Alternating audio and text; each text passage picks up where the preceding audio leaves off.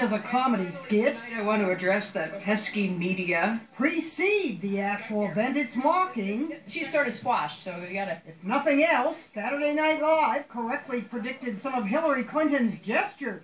In any way. If I decide to run, who knows? SNL's Hillary revealed specific emails, like the one she sent to Bill. Take a look at this sexy email I sent him on our anniversary.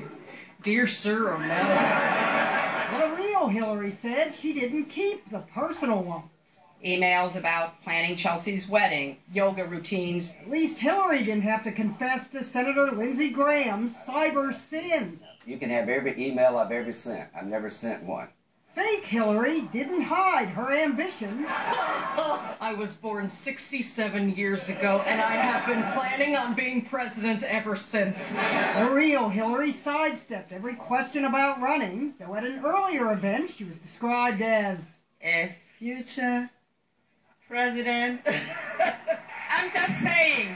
Some are saying what a past president once said. I did not have sexual relations with that But they're woman. twisting it to fit Hillary's controversy. I did not have textual relations with that Google, and I did not have inappropriate email with that server. Hillary's smile served her well. One last political question. What a relatable laugh. Do I really laugh like that? Oh, yeah, we all like that. Better to LOL about those emails. Genimos.